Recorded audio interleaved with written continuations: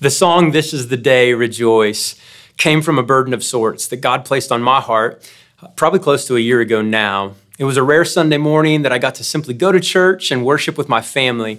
And the songs that were sung, the prayers that were prayed, the word that was preached were all solid and good and right, but I can remember feeling like there was an emptiness in all of it, a joylessness of sorts.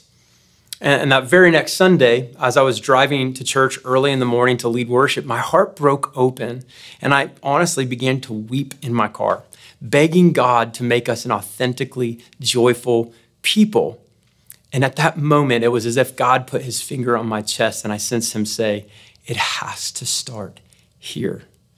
The truth is that I had been trying to live disciplined and devoted to the Lord, but I wasn't being driven by my delight in the Lord. Even to this day, when I feel exhausted, I can often trace the fruit of that feeling back to the root reality that I'm operating out of my own strength and not, as Nehemiah 8 says, the joy of the Lord is your strength.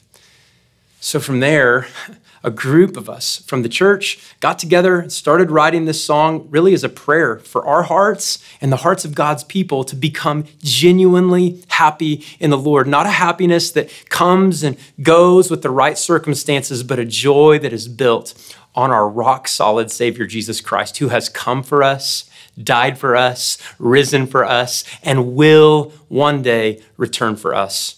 When our eyes are lifted to him, we can say with the psalmist in Psalm 119:24, "This is the day that the Lord has made. Let us rejoice and be glad in it." So my prayer is that this song will help you delight yourself in the Lord.